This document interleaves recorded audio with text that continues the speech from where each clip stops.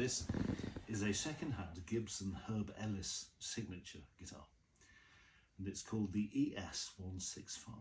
ES stands for Electric Spanish, and it has it's derived from probably what is the most popular and ubiquitous Gibson jazz guitar, which is called the ES-175, and this is called an ES-165.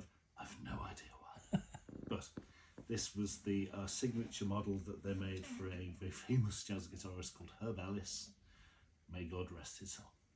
So yes, and I love it. So, and I'm now going to play Yesterday by the Beatles, arranged for jazz guitar. Okay. Thank you so much.